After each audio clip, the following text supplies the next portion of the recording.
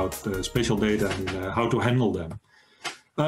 So the overview of the talk, I will talk quite a bit about how maps are plotted, about the question what straight lines mean when the Earth is a sphere. I will say something about handling large spatial data sets with R, say a little bit about the life cycle of R spatial packages, and say something about the R spatial community and how we interact with other communities. Here is a link to the slides that I will copy in the. I will try to copy that in the chat to everyone.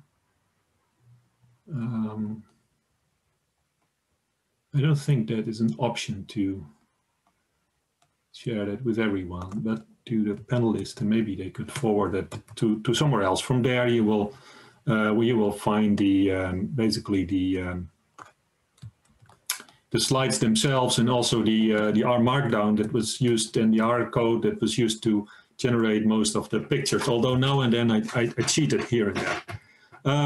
Yeah. So how do we plot maps? This is an interesting question. The problem is that unless you're in the business of creating globes, then basically everything you do is a two-dimensional plot of things, of earthbound data, and that involves projection, right? The Earth is round, is a sphere, and anything that you look at, even the image you're looking at, the image you look at, and the little animation on the top on the bottom left is a projection, and that's a 2D thing of something that is not 2D. So that is a problem, and so you quickly run into this problem. And so I had an example here of a fairly arbitrary but well-known and respected data scientist active on Twitter, trying to make maps and running into the problem of having spatial data and having to make a map, and sort of the problem like, okay, what am I going to do here? And there was a nice thread and a follow-up advice and so on that was very helpful. It was good.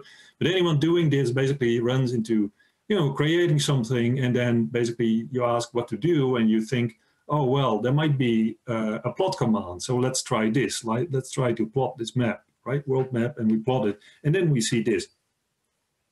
And then you think, luck, I'm done, right? Here's a world map, and everyone recognizes this as a world map. Of course, there's a couple of issues with it.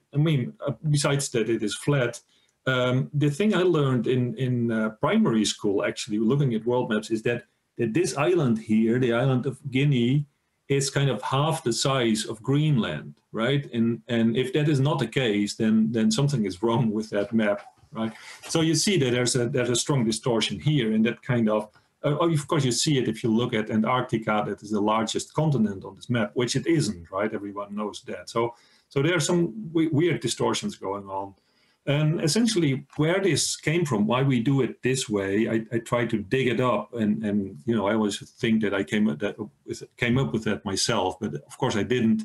So there's this package maps, and the package maps is really an ancient R package.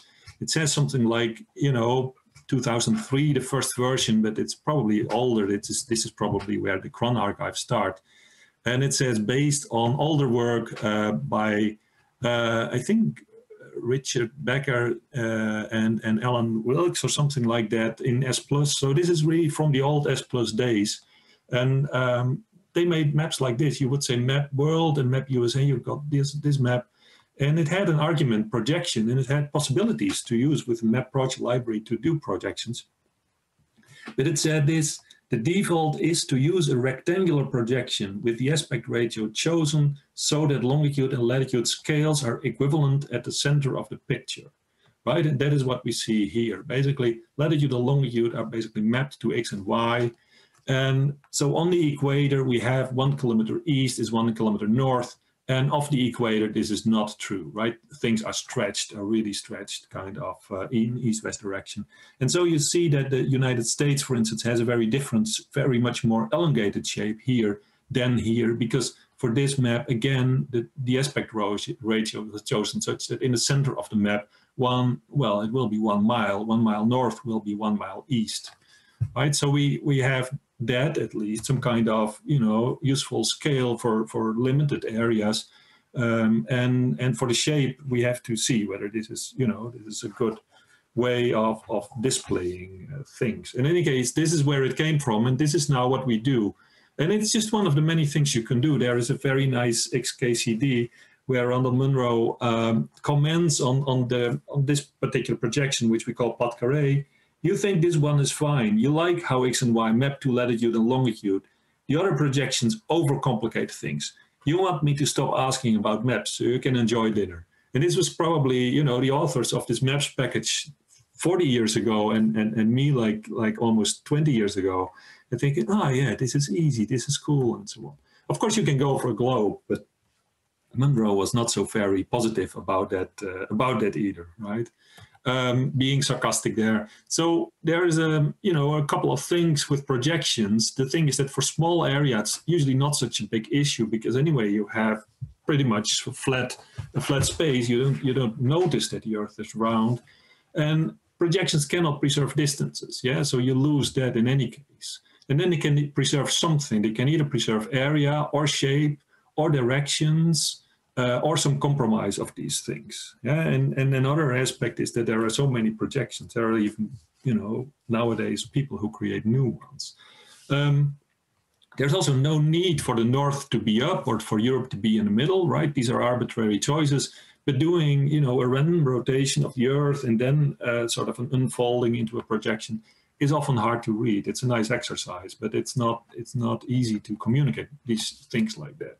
So here are a couple of alternatives. This is the one that we looked at, which is the default you get from SF, from SP, and from GeoMSF and ggplot2. This is also one that everyone knows. It's the Web Mercator. And it's the one used in Leaflet and MapView. So any kind of web interface that uses these tiled backgrounds, Google Maps has this as one of the options. And that's basically where it came from. And you see there's much more distortion here if you look at the relative sizes of this island and Greenland. But if you zoom in and you look at local areas, it's pretty good because it preserves shapes, right? It doesn't not like here that everything becomes very flattened. So for the purpose of doing local analysis, Web Mercator is not even such a bad idea. But for creating political maps, for instance, it is of course terrible because Greenland looks like the largest thing, and in Antarctica you can't even do it. It kind of disappears because it gets too large. So this doesn't work for global maps. Alternatives are there, for instance, the Equal Earth projection and Eckhart 4, which is used by TMAP and the TMAP package.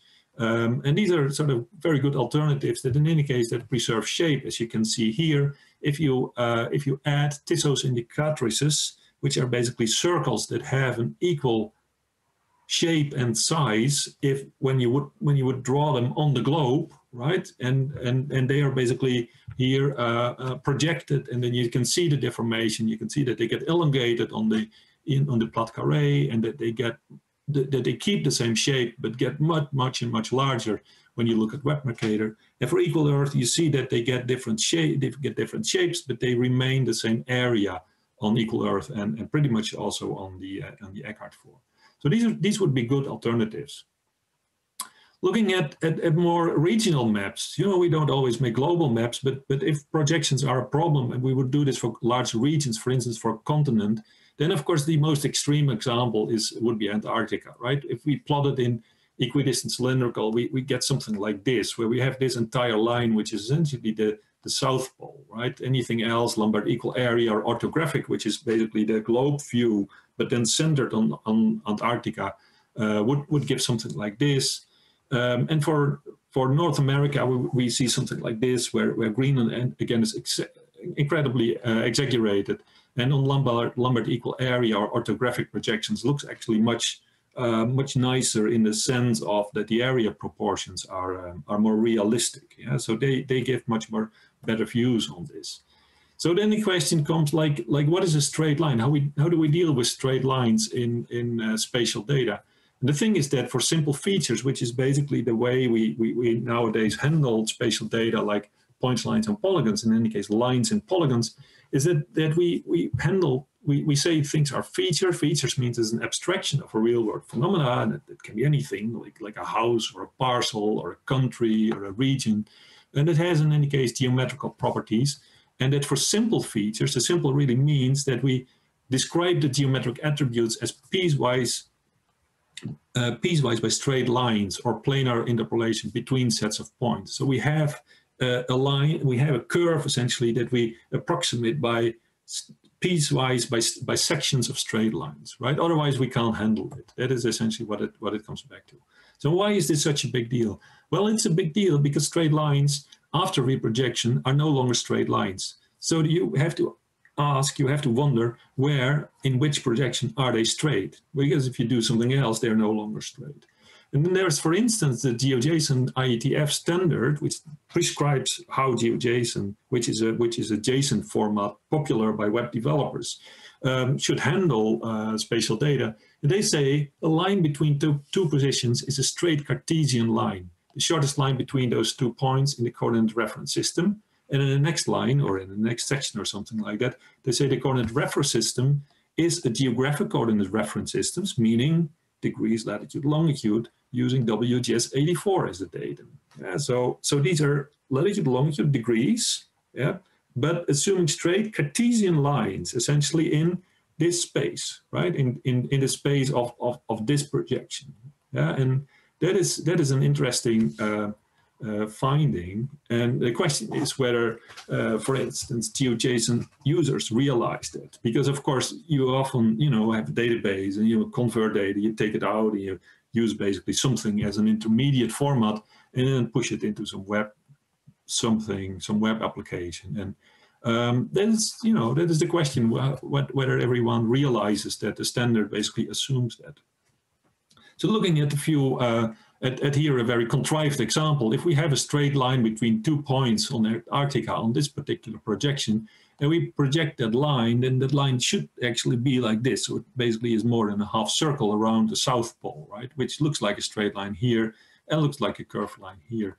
And then the other way around, if we have a straight line on this Lambert equal area projection, or if we have a great circle distance, basically the shortest distance over the sphere between these 2 points, we would project it back to here, it would look like this. And you see that it crosses the anti-meridian, so it goes basically from one half of the Earth to the other half and continues here. So how do we do these kind of actions, right? If we would just say we take these 2 points and we say it's a line, and we project that line, we basically project these 2 points and we get this line out, right? Which is an entirely different thing, right? We want to get this one out. So we do that by adding points on that straight line, yeah? And then basically assuming short straight lines between these points and then transforming all these points. And then we have a curved line here, which is a sequence of small sort of, they should be curved, but if we take them for straight, then this still works out, right? And the other way around, we basically node things here and we get something out there. Yeah, so we can always add nodes, and we can also remove them. We can simplify, and we could simplify this one to to these 2 endpoints. But then if we sort of transform that again, then of course that leads to confusion. You don't end up with the line that you basically have in mind in some other projection. Yeah, so these are things to be aware of, to take care of. One of the bigger things that I've been involved with in our spatial for the last 1.5 years is that of spherical geometry, right? And so since about a month ago or so, we have this package SF, which is used by a lot of other packages to basically to represent spatial data in the points, lines, and polygons, or vector data with coordinate reference systems. With coordinates, essentially, we have now the case that if these data are represented by ellipsoidal coordinates, so expressed as longitude, latitude, degrees, we use spherical geometry. So we basically assume that they are on a sphere rather than in a flat plane, right? And that sounds like a crazy idea. Like, why wouldn't you do that, right? The same people would say, obviously you would do that. Well, the thing is that, like, for 50 or more years, we have not done that. We have basically assumed that these two live in the plat carré space of a flat, like GeoJSON just assumes that, writes that literally on paper, that we should assume it's like that.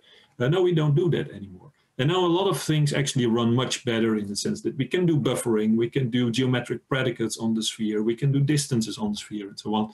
So you don't have to, by doing that, you essentially don't have to worry anymore about going to a particular projection and that choosing this projection has an effect on what you do. No, you just do things on the sphere. Of course, ideally, you would do things on an ellipsoid, which is even a better approximation of the sphere. But the difference between a sphere and an ellipsoid is really, really very small and sort of uncomparable to the difference between something that is flat and an ellipsoid. So one could go back to the sort of the pre-SF 1.0 behavior by setting a couple of flags, and you get the old behavior. And there's more discussion on this issue actually in the upcoming book on spatial data science that Roger Bevan and I are finishing up. And you also need to sort of look at the work that Dewey Dunnington did. Dewey Dunnington mostly wrote the S2 package, which is basically the underlying the SF package for doing all the spherical geometrical operations. So we have now two engines, basically one spherical engine and one flat engine, depending on when you have unprojected data, ellipsoidal coordinates, or projected data, which are then handled by the sort of the flat space geometrical libraries. Right. Another issue that comes up that is sort of worth discussing is that of handling large spatial data sets with R. So there's, you know, in general, sort of handling large data sets with R is an interesting topic, and different, you know, different groups or lines of thought have done that in different ways. If you look at tidyverse, it is much more sort of an interface to databases where the data might live. Yeah, your data might be in a BigQuery, SQL, Google database, and you basically write your code in tidyverse and have an interface to the database that carries out the hard work on the large data sets. And basically, you look at the reduced results of operations on that. With spatial data, it is a little bit different in the sense that a lot of spatial data doesn't live in databases, doesn't live in tables, or the tables don't work so really well. Although, for instance, for vector data, you could use Google BigQuery, GIS, which is a way to do that, or other spatial databases that are there to do similar things. And there have been reports of successfully doing that actually with the dbplyr interfaces, which is very interesting.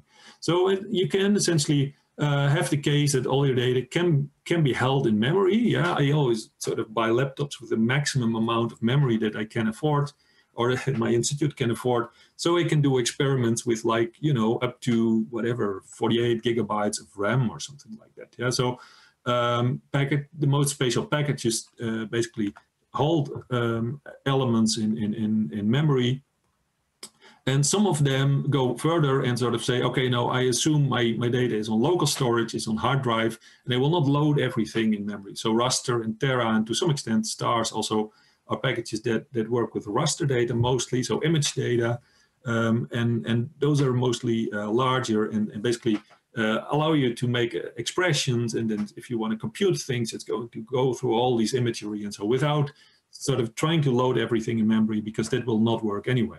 And then there's a third category, and that is basically the category where you have data that are not, you know, that you're not going to download, right? So there's a lot of data now available for free, like weather data. There's ERA 5 weather reanalysis data, the climate modeling intercomparison program, CMIP6, an enormous amount of Earth observation data that is all in principle for free, and you can usually download sections of those, but you're not going to download everything simply because the network is not going to allow you. We think we have fast networks, but if the problem is suddenly that you have to download 3 petabytes, even if you had the local storage to, you know, to hold that, it's going to take, you know, years or so to move this data. And so this is really a thing where the network bandwidth hasn't held up with the data with the volumes of the data that we collect. And nevertheless, all these data are very relevant for, you know, for questions related to sustainability and for the effect of climate impact or weather extremes and so on, or for emergencies, satellite data. So this is data that we would like to be able to use much easier than we can. A platform that can do that is, for instance, Google Earth Engine, and there are now a couple of other platforms that in a similar fashions allow you to work with large data sets in the cloud through interfaces that are user-friendly, but it makes it very hard to reproduce analysis independently, to scrutinize your computations, and also to basically to run your own R scripts or your own R time series model on something like that. There's a couple of projects, OpenEO and OpenEO platform, funded by the European Commission, and now the second one by the European Space Agency, that are part of a larger initiative for allowing reproducible, meaning open source and vendor-independent computing on large cloud-based data archives. And we are also involving R there in the sense that we want to be able to basically run our scripts, run our code on the pixel level of these data sets. And these projects have all contributed to something that is also of interest, that is the STAC, a Spatial Temporal Asset Catalog, which is basically formal description of a catalog that allows you to find imagery. And the questions you would say, you know, finding data, yeah, how do I find data? I go to a cloud and I ask for a directory listing. Yeah, but if there are like 50 million images in this directory, right? Because it's a document store, then this is not going to work, right? So you wait endlessly before you get it, and then you get directory listing, and then the directory listing is like 50 gigabytes, and you think, what am I going to do with that, right? So STAC is a very lightweight and simple, but a modern approach to basically finding images, and image collections. The idea of OpenEO is basically that we have all these kind of cloud platform, cloud storage ways of things, and then we have these software layers on top of them that are here is Open Data Cube is a popular recent modern one. All these software layers that have their own interface of allowing you to work with large imagery data, and that this API basically gives you a uniform front end where you can, from different clients, QuantumGIS or R or Python or web interfaces, basically you can access any backend through a single client, basically carry out the same analysis, use the same script to run an analysis on this cloud or on that cloud, and then see if they give you the same answer.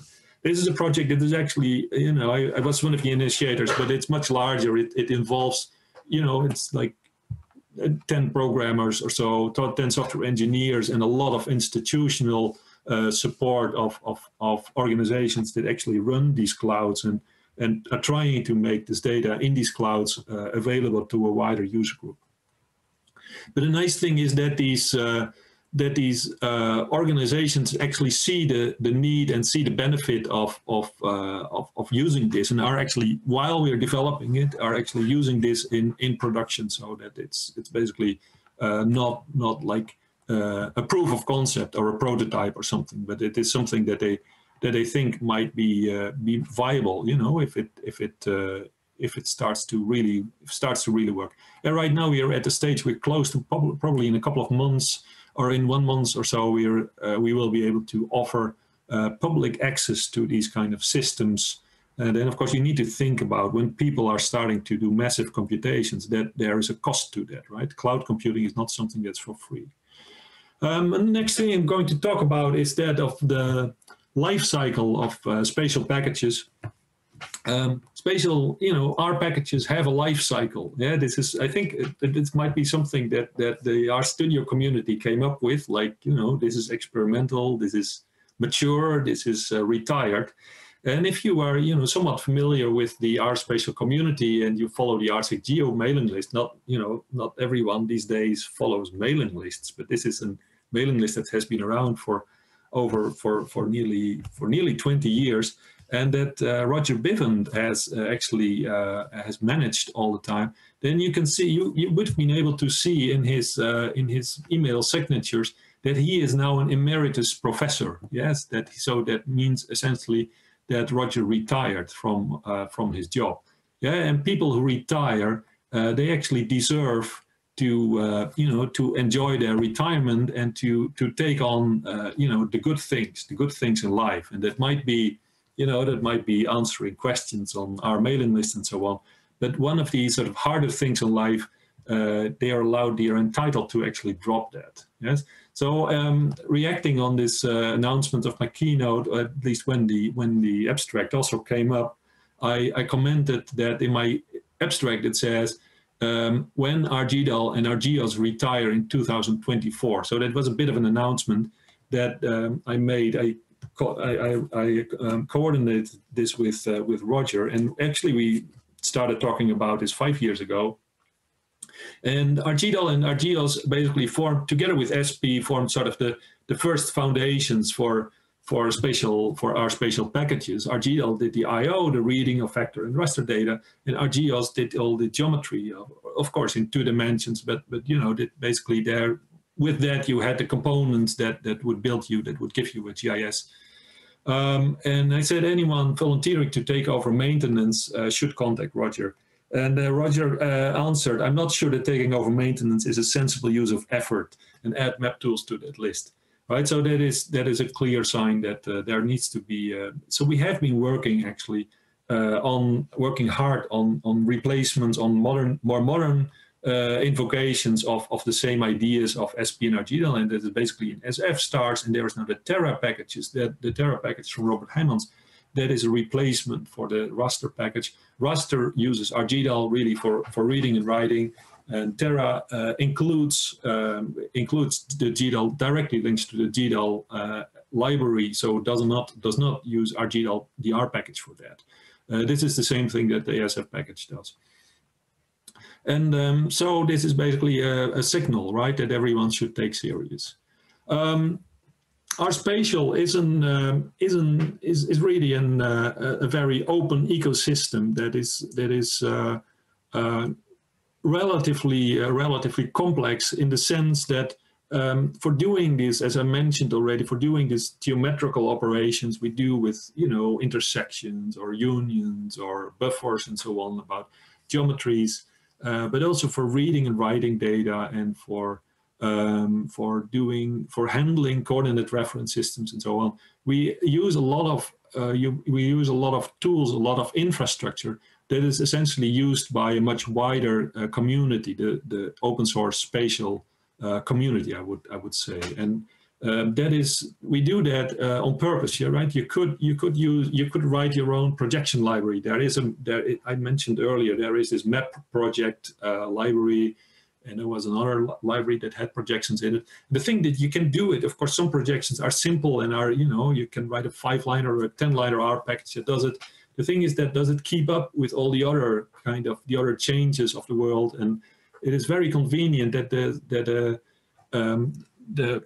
sort of all people working with open source software for spatial data essentially look at a limited number of libraries and focus their effort in making them good, and agreeing on what they do and what they should do and how things can be improved.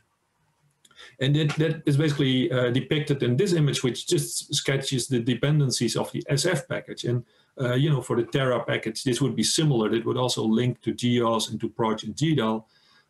And so these 3, GDAL for I/O, for reading, writing, vector and raster data, Proj for handling coordinate reference systems, and for computing transformations, so doing projections, but also datum transformations, which is one level more complicated. It's basically going from one model of an ellipsoid of the Earth to another model of the ellipsoid, which is an approximate operation, as opposed to projection, which is basically a mathematical formula. The Proj and the GEOS library, which does 2-dimensional geometry, those are all the main workhorse. If you would use PostGIS or Quantum GIS, or if you would use a Python package that does anything spatial, like Pandas or PyProj or Raster.io, all these Python packages use exactly the same libraries, and so they all look at, you know, the same mailing lists and communicate with the same set of developers that work on that. Recently, the GDAL project has actually secured a lot of structural funding through, I think through NumFocus, but also the organization that also does NumPy, and they managed to secure folks because there is so much infrastructure in this world. Also, all these cloud platforms like Earth Engine and the Microsoft Variety or so, all basically lean on using GDAL for reading and writing cloud-optimized geotiffs and so on. Nobody's going to duplicate those efforts. Other libraries are NetCDF for array data, and UD units for handling units, and S2 geometry, which is basically the spherical geometry library that is a contribution, an open source contribution by Google. So that essentially powers also is the geometry engine behind Google Maps, Google Earth Engine, and so on, and Google BigQuery GIS. GDAL is a very complicated dependency in the sense that it's like a meta library that uses something like 100 other libraries for actually reading things. So there's libdiff and libgeotiff and so on, and SQLite 3 for reading and writing geo packages, etc. So this is a complicated thing also for package managers if you directly link to that. And there is very valuable work from instance, Simon Urbanek on realizing this on the OSX binaries, and also Brian Ripley helps a lot in looking at versions of these new versions of these libraries. And Jeroen Ooms, who also does great work on the WinBuilder things. So making it easier for packages to basically link to a very complicated dependency like GDAL. So that essentially brings me to the end of my talk, to the conclusions. Summarizing up, many data scientists will run someday into challenges with spatial data. One of the earliest challenges is then that of projections, how to deal with that. Our Spatial is an open and friendly community of people using our package ecosystem for handling and analyzing spatial data. And there are a number of people in the R community that I just mentioned, but in particular also the cron team, who have been very much instrumental in making this thing succeed. It has taken a lot of effort from them, and still takes a lot of effort to get these packages all the time running with new versions of everything. And we are successful, I think, because we use and we interface a lot of software that is used by a much larger community. So we basically reuse it. We can talk about the same thing. A large part of that is the OSGeo Foundation, the Open Source Geospatial Foundation. And we are trying now with our Spatial to become a community project with a number of key spatial packages, become a community project in the OSGeo organization. So we have we develop closer contacts with them. Robin Lovelace has been very instrumental in setting that up. And we're also having an R Spatial panel session at the FOSS4G, the free and open source software for geospatial World Conference, which is held this fall in online in Argentina. As I mentioned, the SF package, which is the sort of the new, I would say, central sort of holder, reader, writer of spherical geometrical of vector data, now uses spherical geometry, which is a new thing. So we need to think about straight lines. They may need noding at some stage. We may want to automate that at some point or not. We have to figure that out. You can do simplifying, but only after projecting in your target projection. And we may want to automate this noding, as I said, at some stage. As I implied already a little bit, I think we should really reconsider the way we plot data now. If data is unprojected, if it is in latitude, longitude, degrees, we still choose some projection. We choose plot carré, which is a bad thing, I think. So we should get rid of it and do other things. And also for smaller regions, do different things, probably an orthographic, as the S2 plot library by Dewey Dunnington already does. After all, strings as factors is also no longer true. That took 25 years, but it's never too late to reconsider. And anyway, the spherical geometry was a big step, and I think a large improvement. Analyzing large spatial data sets is and will remain a challenge because there is the whole cloud sort of administrative thing involved, and there is data sets that all the time become larger. And we have this retirement not only of Roger Biven, but also of the RGDAL and RGEOS packages that will happen in 2024, and it has strong consequences. We have been working on good alternatives. They're there. And these three packages, there might be others, and users and developers will have to migrate to these new packages, and that there are there's a large number of packages at this moment still depending on RGDAL or RGEOS. So there's a lot of work to do that we will be happy to help with. So that brings me to the end of my talk. Thank you, Edzer, for the very interesting keynote, taking us through projections, large data sets, and life cycle of spatial packages. We have a lot of interesting questions coming up, and I would encourage attendees to keep posting their questions in Q&A, upvoting any questions that you might want asked. And probably I'll be the first to ask a question that I have.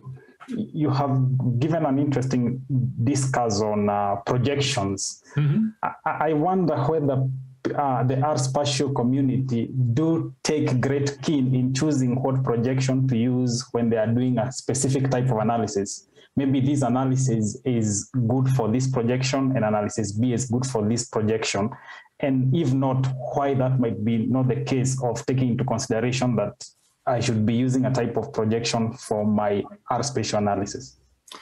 Yeah, that is a good question, Peter. I'm also not the projection expert.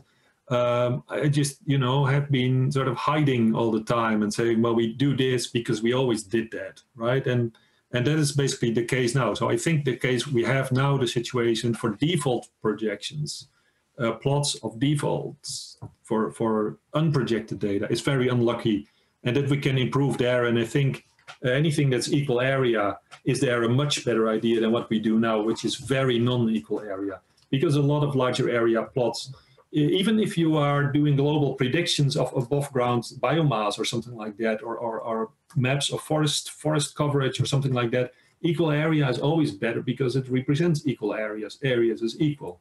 So you're not sort of blowing up one part of the world where it looks that you have, very low predictions and decrease another part where you have very low. So it is, I think, even if it's not about political data, equal area is a much better, even if it's landmass or ocean coverage or something like that, it's just a much better idea.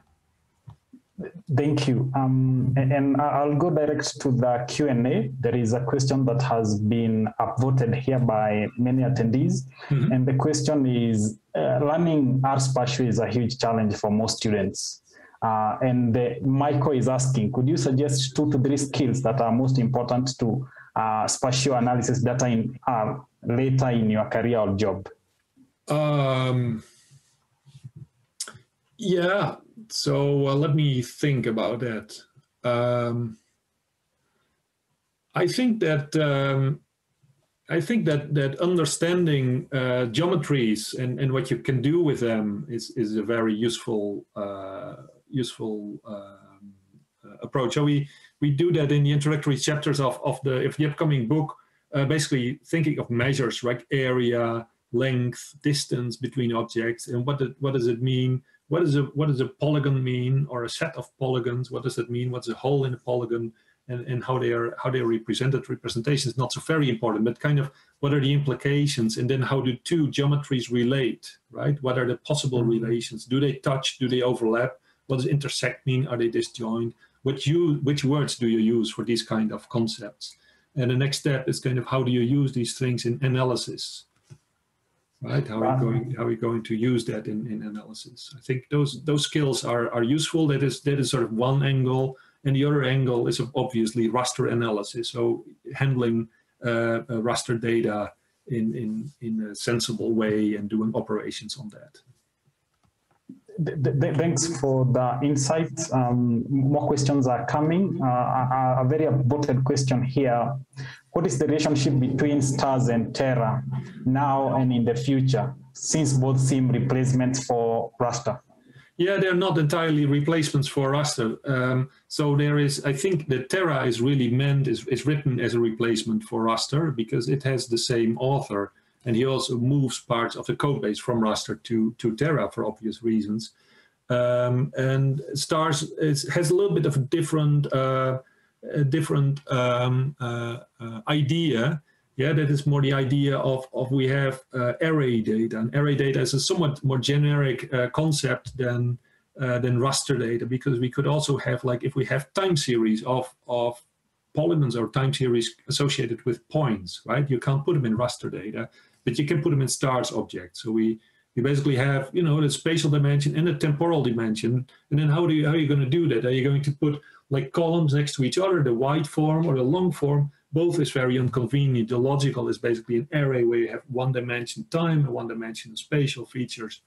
And that, so the stars object, the stars model is more that of arrays and high dimensional arrays, or more than 3-dimensional arrays. So if you have like a time series of multispectral images, then you have the X and Y dimension of your images, of your layers, right? And you have a spectral dimension, and you have a time dimension.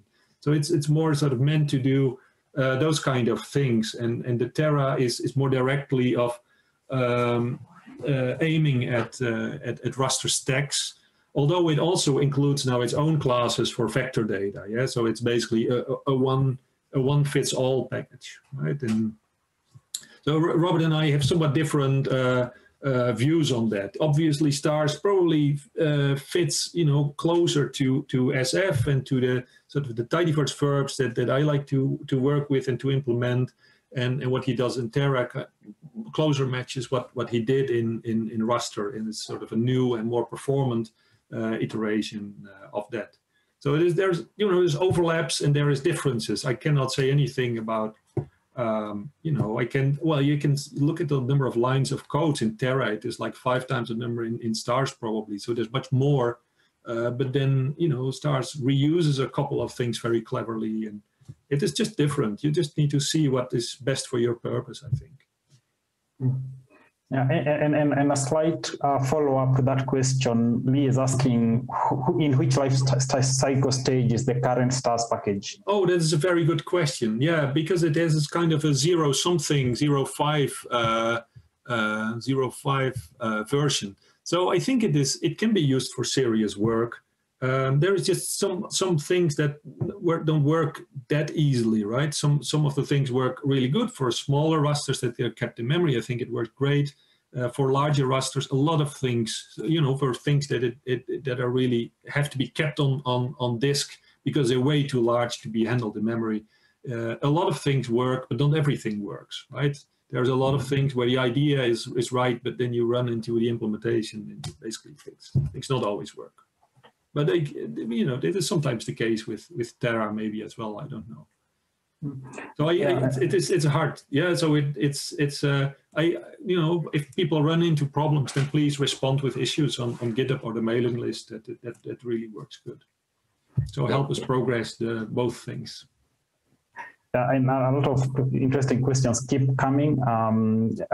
You mentioned about the spatial data science book, and a lot of people are wondering when it will be released. Right. So it is already. So the things that we are writing is you know, with slight delay is already available online, and it will remain available online. But we are basically finishing up the first complete text that we are going to submit in the next weeks. So that would be, you know, then it needs to go to review, and it needs to go in editing again, and then it needs to go in print. So print versions will not be there within 6 months, I expect. Yeah, this always takes a lot of time. And thanks for availing the book online for people who would like to see the soft copy before the hard copy. Another question is, could you elaborate a bit on the challenge of linking R with QGIS and GEE? Are these very doable? Linking R with quantum GIS, yes, there is. I think there have been different attempts to do this. One way would be to use GIS essentially and to do R as a processing engine. And the other way would be the other way around, where you use R as your client, basically, and then call quantum GIS processes, right? That might involve other GIS software, like whatever, Saga GIS or something like that. So there are a number of packages, and I don't know how stable there are. There is this new thing by Dewey Dennington, I think, called quantum GIS processes. And I'm myself, I'm not a quantum GIS user, so I try to do everything with R and see where things break down. For GEE, there's also a package called RGEE, which I think is kind of an R interface to the Python interface to Google Earth Engine. I think it uses reticulate to translate commands, to translate instructions, and to obtain objects back. And that I hear good stories about that. Yeah, that is very useful. Thanks. And I think that question by Nita is an interesting one, given that, like me, I started from ArcMap, QGIS, and when we tend to migrate to R, we always wonder, do we have something that can link us up instead of having like a baptismal by fire and going direct to the other one, having started to the graphical user interfaces kind of softwares? Right. Yeah, they are important, and there's a number of things that I can imagine that you really want to do with Quantum GIS, and you want to keep doing with Quantum GIS. It's good software. It is also complicated software, right? It is another, hangs together on a lot of things, and then combining it with R is a challenge. Yeah. Yeah. And Luca is asking, is there any thoughts about let SF works as with data.stable? Yeah, that's a good question. There's one or two issues that some of them might still be open or not on the SF GitHub side, and also on the data table side. I heard Tim Appelhans, the author of MapView, was successful in doing these things. I think you can, in data tables, you can handle SFCs, you can handle geometry list columns. Right, so that basically means you can also, work with data frames and have a geometry list column in them. And then they're not SF objects, but of course they carry on their geometry. You can work with that, right, or tables or so. So that is similar. The thing where it breaks down is that SF tries to basically take over a number of methods from data table and does it not entirely the way data table likes to do it.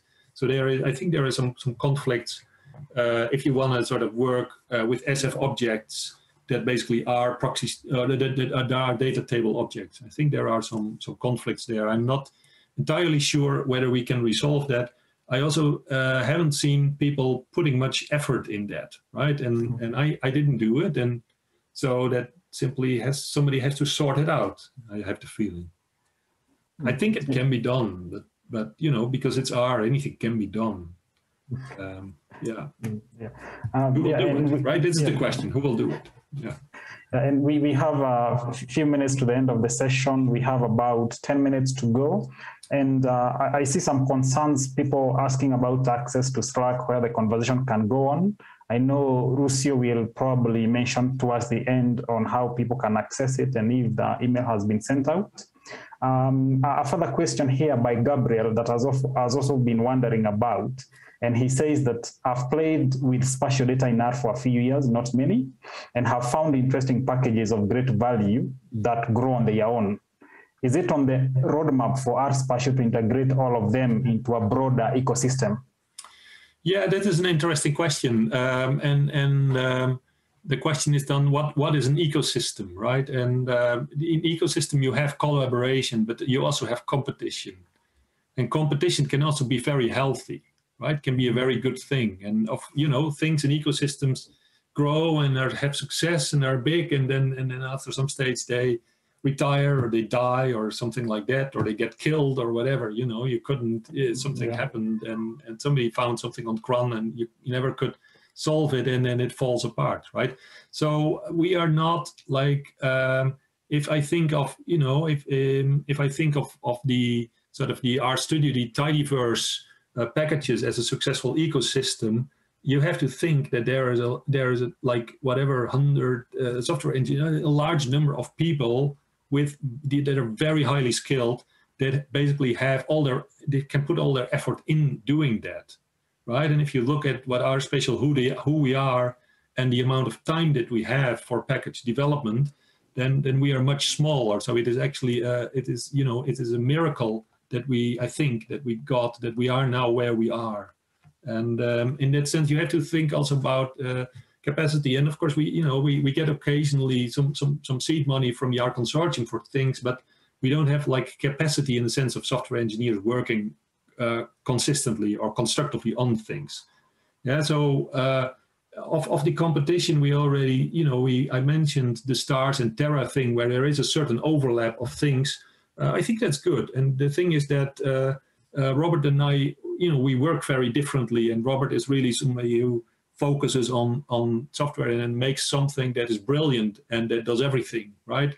But he's not like, he's not constantly communicating with everyone. How shall we do this? How shall we do this? And that kind of thing, right? He's a different way of doing things, and that creates brilliant products that are just not, that are then also there, and there's alternatives. So that makes it maybe easy. It would maybe easier for users if we were like clear. If all the developers were clear, you should do that with that, and that with that, and that with that, and that with that, and that's now not the case, right? But I think that is in general a characteristic of our community, of many R communities, because a lot of packages are very much individual contributions, right? And you do what you burn for, and how you think you should do it, and then take it or leave it, right? So that is one of the struggles that you have to deal with. I think that it is fairly similar in the Python world, where things are even much less coherent, I think, than in the R world. Thanks for the reflection and insights. Also, somebody here is having some reflection and saying it is humbling to be reminded how difficult it is to define a straight line on a sphere. Then he is asking, given all the existing knowledge of geometry and calculus we have, does it fascinate you that sometimes that we are still grappling with the problem of figuring out how to code and represent data in 3D on a sphere? No, I don't. I think I'm very optimistic. I look at it from a different side. So the reason there I struggle so much in explaining this is it's hard to comprehend first, to think on spheres as sort of unless you're a mathematician being grown up, having studied geometry or something like that. I think it's the legacy. I think it's the 50 years that we've worked with 2D, with global data essentially on the 2-square flat screen, right? And that we now see, no. Of course, Google started 15 years ago not doing that. They didn't sort of look at what the GIS community had done. They just said, oh, we're going to solve this problem, right? And then they said, oh, well, here we have this library anyone can use. So I think it's a matter of catching up. And the difficulties are really coming from the legacy, from how we've done it all the time, and from these these things written in the GeoJSON standard, where you think, why on earth, right? Why on earth would somebody write that down that way? And maybe it's a good idea. We'll see. We just have to see sort of how things develop, and I think they're getting better. And probably here, taking the last question before I welcome Lucio to talk us about if the Slack and all things are working now. Colin is asking, any thinking around support for discrete global grid system in R? Yeah, there is basically the S2 library that we are using essentially has a grid index. It has a 6-phase cube, and then quadries on these, or sort of space filling curves on these cube faces. That is essentially an indexing structure. So it has an index that works effectively on the sphere. Other systems are H3. There are several H3 packages, R packages linking to the JavaScript, linking to the C libraries that are recently so. There was also that do hexagonal grids. There is also a DG grid R package that has now been archived because there were problems in the C libraries it used, written by Richard Barnes. That is now in archive, but you can still get it from there and install it on your computer. So there are several packages actually doing this for various purposes and with various interfaces. Yeah. Thank you. I'll stop taking the questions at this moment, and I'd like to take this opportunity to thank you for taking us through and answering all the questions that we had. Those that have not been answered, I hope people can continue on the Slack. And at the moment, I would wish to welcome Lucio to tell us about Slack, if people have been able to access and how to go about it. And again, thank you to our sponsors for the day, Epsilon, and up projected, you can see the upcoming sessions for your information. Over to you, Lucio. Thank you. Thank you. Thank you very much, Edzer, for this great talk, and Peter for being such an amazing chair. Just for the people who missed the messages at the beginning, we have sent all of the participants an email invitation to Slack. Please check your spam in case you have not seen that. And if you have missed it anyway, for any reason, probably your fault, please communicate, send us an email through ConfTool or any email that you should be able to communicate with us. Many people have already entered the new Slack space, so please, it is very similar to what we had at the lounge. So there's one channel per session, and at the beginning you're not going to see the whole list of channels, but you're going to see, you're going to be able to click on plus and then see the whole list there. So see you there. Thank you for your patience, and yeah, see you soon.